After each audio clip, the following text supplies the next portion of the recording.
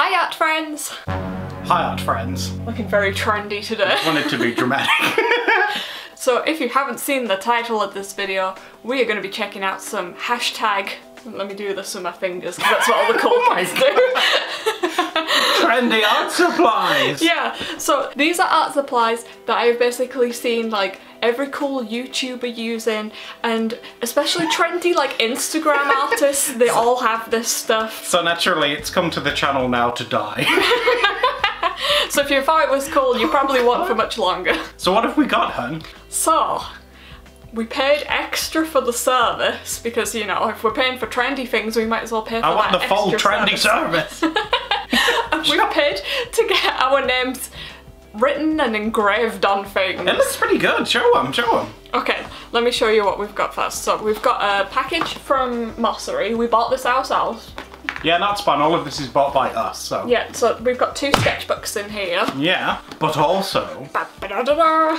It's these Viviva colour sheets, in case you haven't seen them before. They kind of remind me of those painting by magic watercolor books. No, can't you remember the kids ones where you just used water to like Painting activate? by magic? God, no. What the heck's that? Ooh, stick this to the main booklet.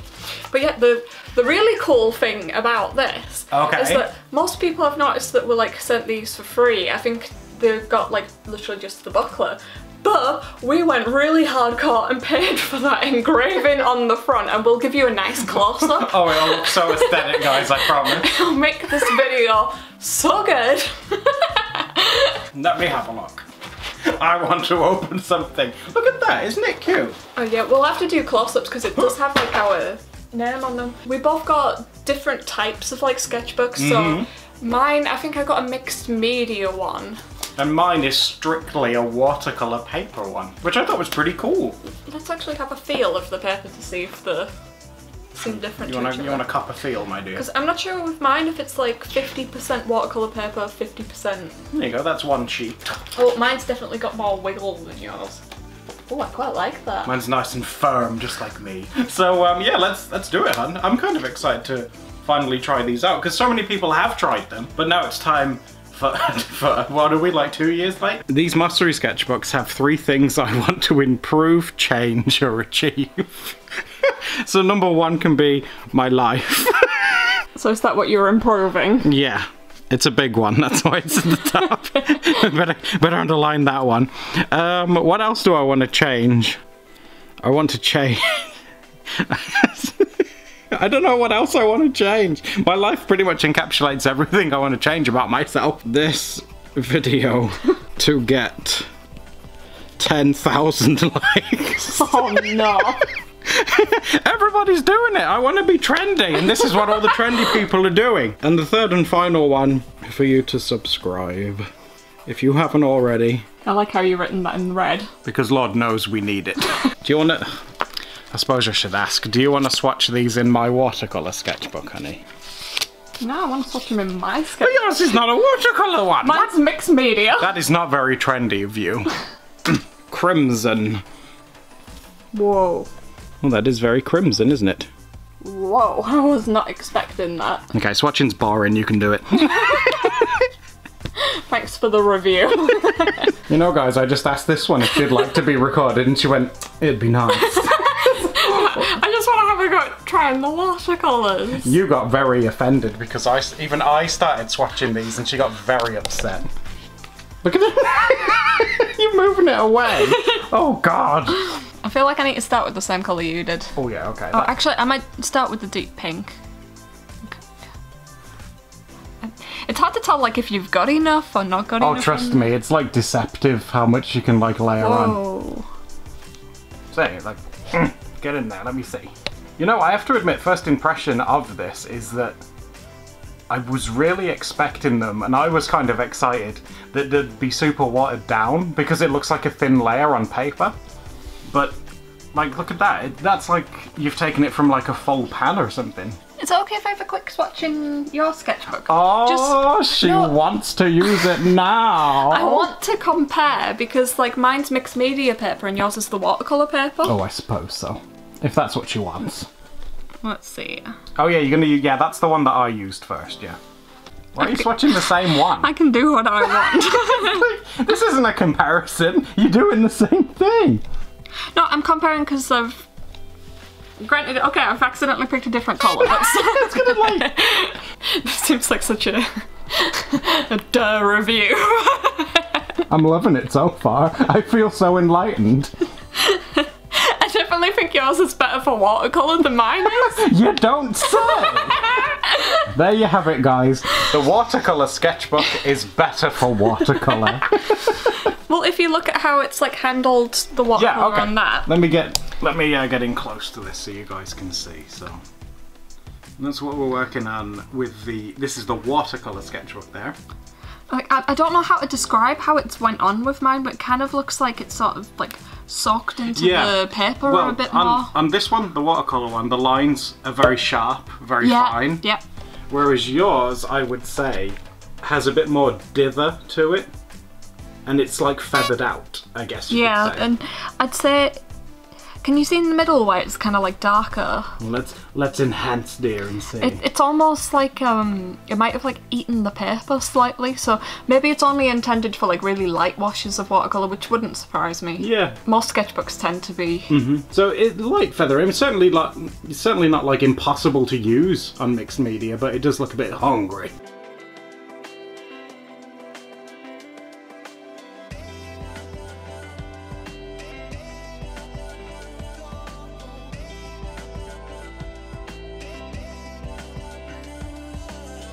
Okay, thank God you survived. With the plastic cover on yours, I can't really like bend it fully backwards, so if you're wondering why I've got it sort of open, that's why. Be careful with me cover, queen. Okay, so I've swatched all the colours, and I have to say, like, I am really impressed with how vibrant the colours are. Yeah, those actually look pretty good. Like you were saying, considering we're just sort of adding water to like these paper sheets, I was kind of expecting, like, I've got actual watercolour pans that are way less pigmented than this, so that's impressive. It's really, really vibrant. I really like them. Like, if I was to pick any kind of like faults with it, my only sort of like nitpick is that a few of these colours feel a little bit sort of samey. So yeah, like, I mean, well, I'm no real good judge. The one that you just pointed at looks the same to me. Yeah, I think there's like a yellow and like an orange, and I think these two are meant to be like shades of brown, but even then they look kind of similar to the reddish. But considering it's like the quirk of having them in like a little that's something that you can like put in a bag or even in your pocket, I guess. And that's actually super convenient. And I was actually worried when I saw other people on like Instagram using these and stuff, that I was thinking like when you wet these and then you close it, does that mean that the pigment's all like mushed together? Oh, okay, yeah. But because it's got like these little tracing paper sheets it keeps it all clean. Oh, yeah, cool. It keeps everything like separate. That's nice. It just has like that nice sort of like childhood quirk. You know, when I was talking about it before, but does anyone remember those magic colouring books? Yeah, okay. Let's make it the poll. Do you remember magic colouring books? Another thing that I wanted to mention as well is that I'm so glad, like, of course it's got like the colour names underneath. Shout out to Sap Green. Oh lord. But there's some of the colours where I wasn't really reading like the colour names underneath, and I was sort of like expecting a specific colour. Okay. Like, let me get to like a specific one. Okay, so these swatches, like if you want to see like the colours at the bottom, but I mean kudos to them, they've got like they've got names, they've got names underneath them. I appreciate and I can see why they do that, because Peacock Blue! Yeah, that one's Peacock Blue, and that one's Viridian, and that really shocked me when I was swatching it, because But like, it looks pink to me. Yeah, it does, it's got like a pinky purple kind of like sheen to it. That's so strange. But it must be the magic of paper watercolours. I have to put my trust in Viva watercolours. Especially with your colour blindness, I know Adam gets so fed up of me mentioning it on the channel. It's like that meme where it's like nobody, nothing, Steph, Adam is colourblind. Okay, right. Okay, we're picking up the pigment of it. Okay, and this is Viridian, right? Yeah. What the? Look how dark of a green that is. I don't understand. It's magic, isn't it? Maybe that's why maybe they've had to name them, you know, because people won't be like, that's not Viridian, but it is. And the same with this one, like, you can literally see it on the paintbrush with this one. Because I was swatching it and I was like, have I just swatched the right one? Oh, that's so weird, look at that. It's like, where's that colour come from?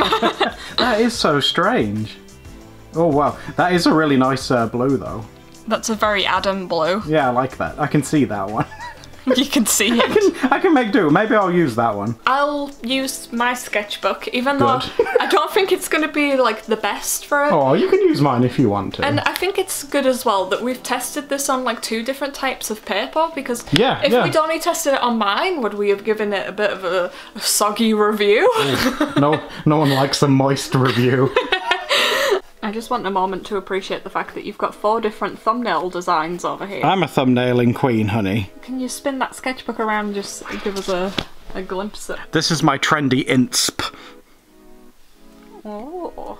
Which one are you going with then? I might just do a mix of like 2 of them. Which 2? Maybe like those 2. Like these 2. What is it about these 2 that you want to They just speak the most trendiness to me. This one up here, it's like that Robin Hood aesthetic. Yes, but that's old and therefore not trendy. So we must be trendy. What have you drawn? Show me. Oh, you can just about sort of see something happening there. It's a very trendy nature sprite, dear. Yeah, it's going to be nature-y. I love it. I can't wait for the trendy colours to be applied in our trendy sketchbooks with our trendy paints. I was telling Steph that I'm a trendy boy and she turned the camera off. It's very rude. When you're trying to be trendy, you have to capture these moments, son, when I'm a trendy boy. It's okay, the camera's rolling now. The camera doesn't lie and I'm a trendy boy. You okay there, honey? I like your drawing. Do you? Well, little do the people at home know that while I've been drawing, Steph's just been playing Animal Crossing the whole time. It was very essential. There's a gardening event on. Oh, okay. I'll let you off, dear. But I think I'm ready to use some of these. Where's the blues? I want my blues. There's peacock blue, which is... I want to see how well you can find all the colours yourself. Magenta? No. Persian blue? I don't remember that one. Let me have a look at this. Oh god, that's very... That's not... oh god. Is it because you're trying to like dilute the colour? Yeah, and I can't. What is this? Ooh, that's a watercolour effect right there. Is it trendy though? Watercolour effects are. Are they? Yeah, you get like thumbs up on Instagram for that. You know, considering you haven't had to go back to the paint palette in a while, you've managed to make that pigment last. Well, I'm the king of watering stuff down, aren't I? So true. Hopefully, with me, these will last a while. With Steph, I can't speak on behalf of Steph. Maybe they'll last like this video. Well, those are nice stripy trousers. Okay. Maybe we'll let those dry and see. I wonder what these will look like when you've like used them all up. Like, do they just turn into like empty pieces of card or something? Ooh, like, it'd be cool if it turned into like, yeah, just like a blank sketchbook. That'd be kind of cool. But I honestly, I don't know. If we ever manage to use like the entire pigment off any of the colours, we'll give you guys a look. Yeah, and if any of you guys have, you know, share with us, let us know. Is tie-dye still trendy, or was that like killed off in the 60s? Just go for it anyway. You know, trendiness can be whatever you want it to be. Oh, if that's the message of today's video, I like it. Trendiness can be whatever you want it to be, guys. Yeah, I like that. I like just leaving Adam to do whatever he wants to do. You know that's dangerous. Just leave me to go and do something for a while. You'll come back and like it'll be on fire. Oh, we're having so much fun. More pigment for my tie-dye. Oh, no, there we go. This water brush is a bit constipated. Come on. Oh, there we go. Oh. No, are you going to be patient and let this dry? Oh my heck! I'm gonna dab, when you're not looking, I'm just gonna dab this all away. I ain't got time for that, honey. And I'm making an effort as well to not say anything about colours, because I want to see, like... This is, yeah, it is orange. It says it's orange. I want to see what you just, like, get up to when you're left to your own devices. Again, never a good thing. Oh, magenta, look at that, it's all speckly. Looks like it's gone... We had some mould in our old house that looked like this. It's making me reminisce. It does look really strange. It's almost like it's got, like, a gold sheen on top of it. Bit mouldy. I might I might let it dry a bit first and then carry on. Okay, I'm gonna try and experiment with some new things that I have absolutely zero confidence in. So if this goes wrong, I'm gonna blame a friend who I've been watching on Twitch recently who's been live streaming their art process. Oh, okay. It's a different art process to mine. And because they're also sketching like a watercolour pencil, and I've also sketched this in a watercolour pencil, he usually goes over it with a light wash. I feel like I'm asking for trouble doing this. Can I just say I love the mindset of if it goes wrong, blame someone else. Blame Matt. Okay, I'm excited to see. I'm excited to see where this goes. I hope I don't lose like the entirety of my sketch. Let me put this on manual focus, and I want to make sure we capture every No! inch of this process that you've been bigging up. Okay, so she's laying down a nice flat. I have no idea what I am doing. Confidence levels -10. Can we just say I'm very impressed on how you managed to get rid of all that pigment I left on the brush. Thank you. Well done, Anne. That was very good going. It's frightening me the more I do it. Okay, we've got a very pinkish hue. Is that gonna help anything? Lord knows, let's find out. Maybe he's just a bit bruised. Yeah, I didn't even ask him, like, why do you do that? I'm just like, I'm gonna do that. That's bravery, dear. I wanna go with the crimson. I don't know why I'm looking at them, because they don't look how they look. It really confuses me. Here we go, crimson. Oh gosh, that's so red. That is very red. He's definitely bruised. Looks like he might have even been bleeding, but that's okay. I can't get over how red they are, like... Oh yeah, I forgot because I've wet, like, the paper already. It's, like, bleeding into, like, everything, because everything is wet. I've, like, just forgotten how watercolours work. This is all just a learning experience, honey. It's very brave to do that on video, you know. I'm a very brave woman. You are. A lot of art YouTubers don't show their weaknesses, I feel. They only show the good stuff. Not me. But, like... I show you the bad stuff. Like, Steph's, like, showing you a new watercolour technique that, granted, she says she doesn't know much about. In the previous video, I drawn Pokemon from memory and proved that I do have some kind of long-term memory problems. So, it's great. I'm loving the positivity, honey, the adventure. It's great.